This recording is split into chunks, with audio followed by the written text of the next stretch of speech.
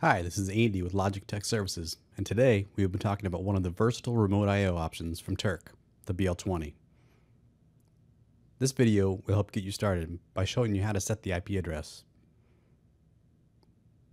Out of the box, this unit comes with a default IP address of 192.168.1.254. It is also set to allow the IP address to be changed remotely, but has a DHCP component.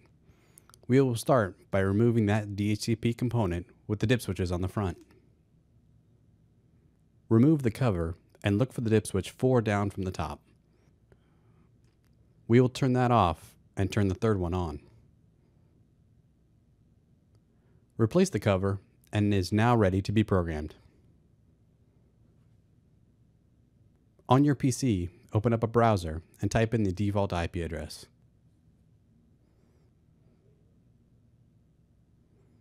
We will now log into the device by typing in the password. The password is password. Next, click on Network Configuration. Change the IP address to what you need it to be and click Submit. You will notice that it will change in the address bar above.